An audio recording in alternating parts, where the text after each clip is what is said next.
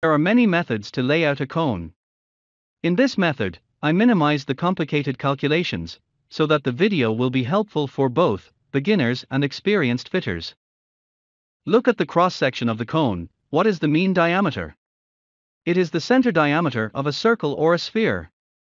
For example, suppose the inner diameter is 1000 mm and the thickness of the cone is 20 mm, then the mean diameter shall be 1000 plus 20, equal to 1020 mm. You are supposed to cut the length of the plate, basing the mean diameter of a cone or shell plate.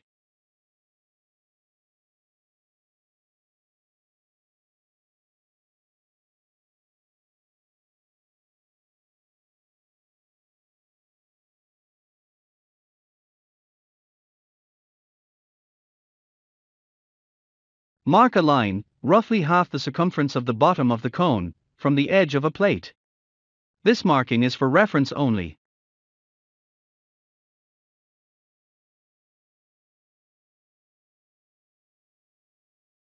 Draw the cone cross-section, as shown.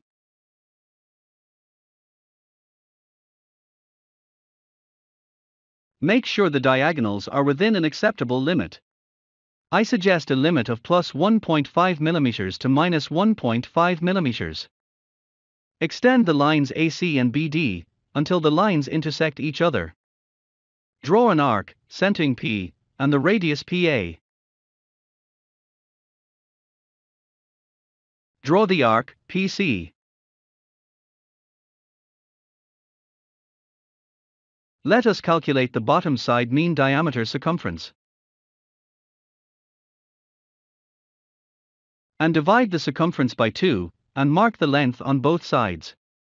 If required, you can mark the full length to one side. Adjust the divider to 100 mm. Remember, this method is suitable for small diameter cones only. For large cones, you need to follow the chord length marking method.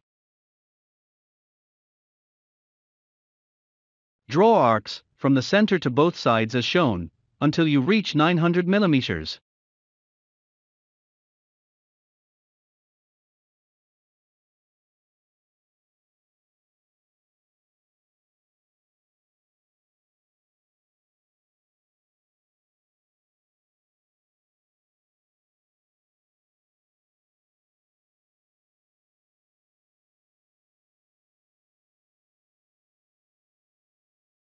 Add the 42.6 mm at the end of 900 mm, on both sides of the center line. Draw lines, connecting this point to P. Thank you for watching.